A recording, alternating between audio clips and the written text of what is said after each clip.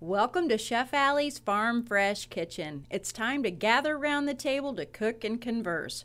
Right here, we'll come together to learn about Kansas agriculture and the farm families that feed us as we discover new recipes, Kansas products, and farm fresh ingredients.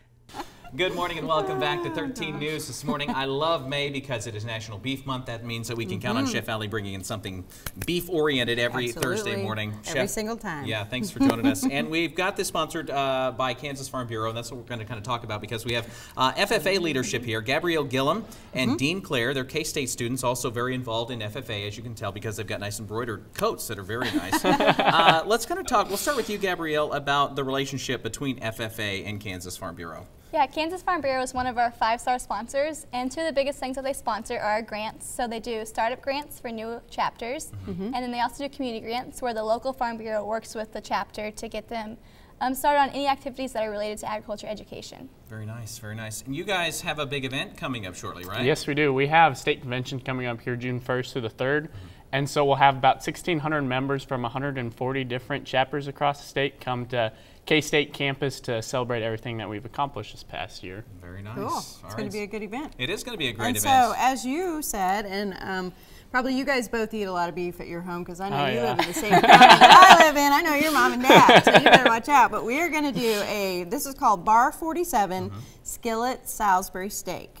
And did you know that in the state of Kansas we have about 6.2 million cattle? I know we have a lot. And so that means that for every single Kansan we have about two cows, whatever you want to say that. So in honor of that and Kansas being Beef Month, we're going to do the Salisbury steak. And what's really important with this dish is over here in this pan, what do you see there, Chris Fisher? I see brown, and that's a flavor. Oh, that's a good answer. Yes, brown is a because flavor. that started out, that's onions and tomato sauce. And when I put that in there, that was bright red, but we've browned it off, so we're going to get all that additional flavor. Here is a little bit of broth that we're going to add.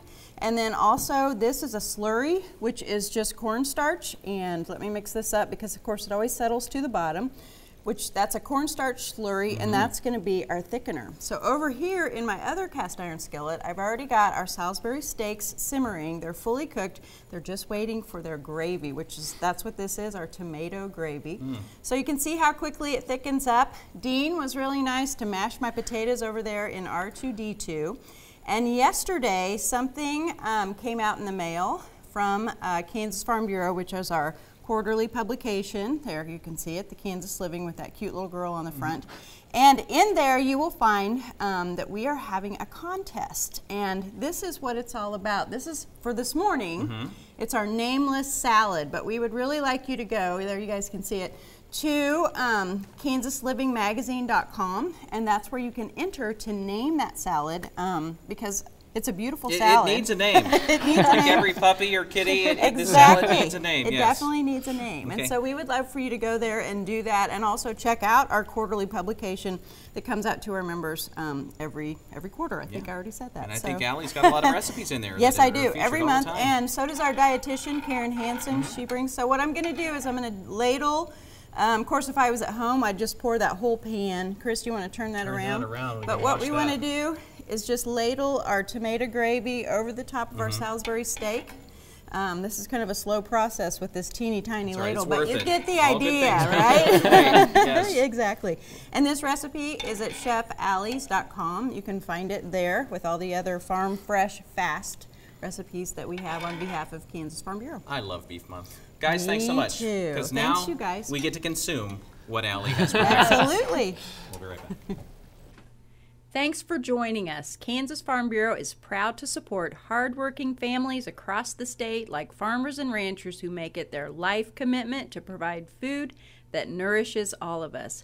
Kansas Farm Bureau, representing grassroots agriculture.